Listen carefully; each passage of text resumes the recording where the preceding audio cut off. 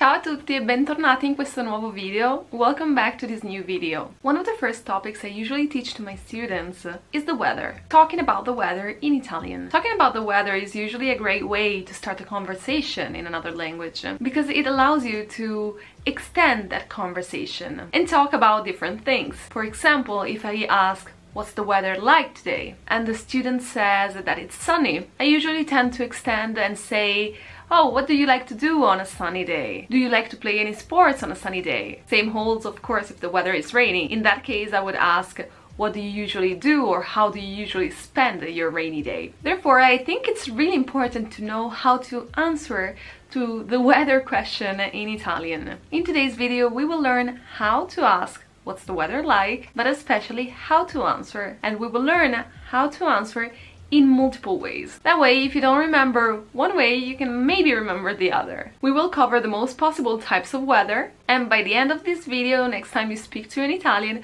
you'll be able to talk about the weather perfectly. So without further ado, let's get started. Of course, the first thing that we need to know is how to ask what's the weather like today, or how's the weather. Let's have a look at the three possible ways in which we could ask that. What's the weather like? Three common ways to say it. The first one, che tempo fa? Second one, che tempo c'è? Third one, and the one I use the most, com'è il tempo?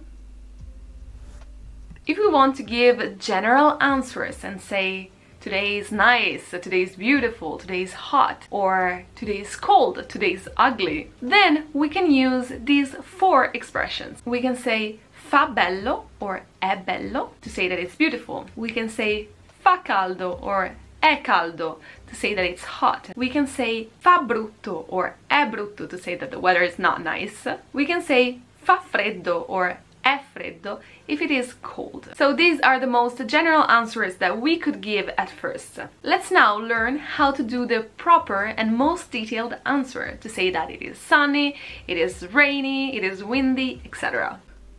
Let's look at the three structures for the answer. First one, c'è, ci sono, followed by noun. That means there is, there are, plus noun. There is sun, there is rain, etc.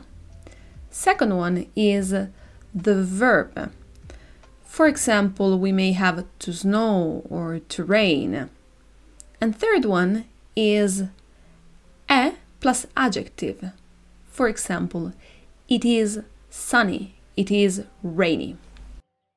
First case, rainy. We can use the noun structure, c'è la pioggia. We can use the adjective, è piovoso. Or we can use the verb piovere, to rain. Therefore, it rains is piove. However, there are many degrees of rain. It can rain just slightly, it can rain normally, or it can rain a lot. Let's learn how to say each of those. When it rains just slightly, we use the verb piovigginare. This may change from region to region. So, pioviggina. Then, normal rain, we would use piovere, as said before, so we would say piove, it rains. And the third one, when it rains a lot, we use the verb diluviare. Diluvia, it rains a lot.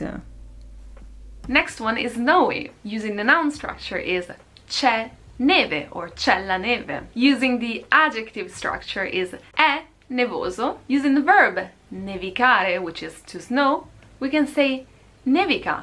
It snows. On to the next one, sunny. Here we only have two structures. The noun structure, c'è il sole, or c'è sole, and the adjective, è soleggiato. Following one, cloudy. Again, two structure. The noun structure, ci sono le nuvole, there are clouds. Or the adjective structure, è nuvoloso. Then, foggy. Again, we have noun structure, c'è nebbia, c'è la nebbia. Or the adjective, è nebbioso. Let's continue to windy. Again, two structures. C'è vento, that is the noun structure, or the adjective one, è ventoso. Last one for today is thunder or thunderstorm. Again, we have two structures. One is the noun structure, c'è il temporale, there is the thunderstorm. The second one is a verb, tuonare, that means to thunder or to rumble. Therefore, we will say tuona or sta tuonando. Say that a thunderstorm is going on. Alright, that's all for today. I hope you have learned some new words and some new ways to express the weather. If you use these, they will help you a lot in extending conversation. After mastering these, you can ask, for example, che cosa ti piace fare